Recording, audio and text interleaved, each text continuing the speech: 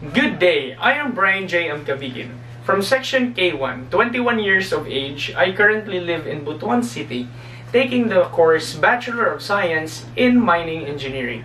Good day, Sir Johnny Bolongaita. I am here today to answer the question, are you an ethical person? What does it take to be an ethical person? What does ethical even mean? Is being ethical important as a person? To be ethical, one must be knowledgeable of what is right and what is wrong. Ethical comes from the Greek word ethos, which means moral character, and refers to someone or anything that is morally right, truthful, fair, and honest. According to the dictionary, ethical refers to dealing with morals or moral principles. It also refers to what is good and what is wrong in behavior. Going back to the question, are you an ethical person? People think too much about this and complicates things. For me, to be an ethical person, you just have to be thoughtful of your actions and what might it do and what might it result to. You just have to think before you act.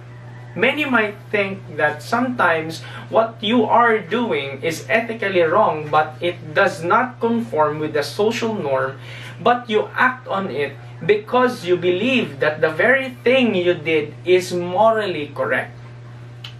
I can proudly say that I am an ethical person for a fact that in most things that I do, I always consider what could it result to or what it would be the result or the possible outcome of the very thing that I did. Let me give you an example. This is a real life experience, a real life example of me being an ethical person per se. One day I was at work. I was the supervisor at that time. It was very busy until afternoon around 1:30 p.m. My staffs were getting a little bit tired. Some of them went on their breaks and ate outside and inside the kitchen of the store I am supervising in. I had one staff that was pretty hungry. He was still a trainee and that he was getting a little bit tired because he was the one cleaning the tables, washing the dishes, carrying heavy stuff, and etc. But he cannot complain, for this is the work that he applied for. When he takes his break, he comes up to me and says, "Sir, can I have some rice? Only a cup and a half of rice is good enough." Then I said, "Yes, you can have a cup of rice, but stick to your 1.5 cup of rice." And after that, he thanked me for giving him consent to get rice from the kitchen.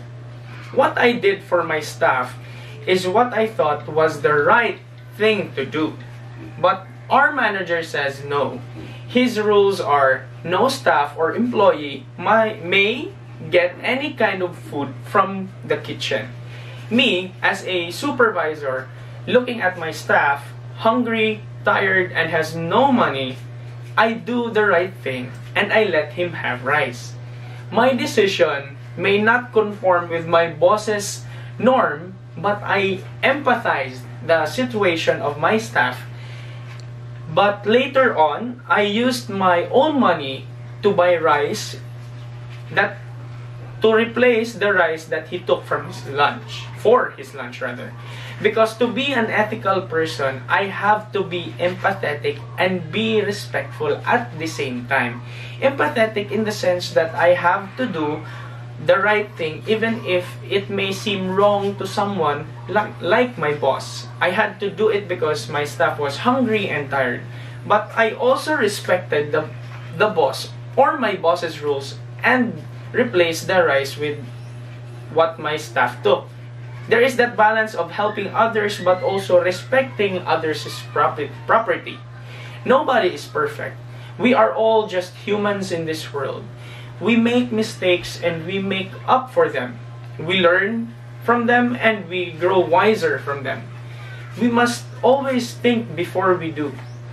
Only when you come to a point where you are at a disadvantage and You still do what you think is right, no matter how the situation treats you.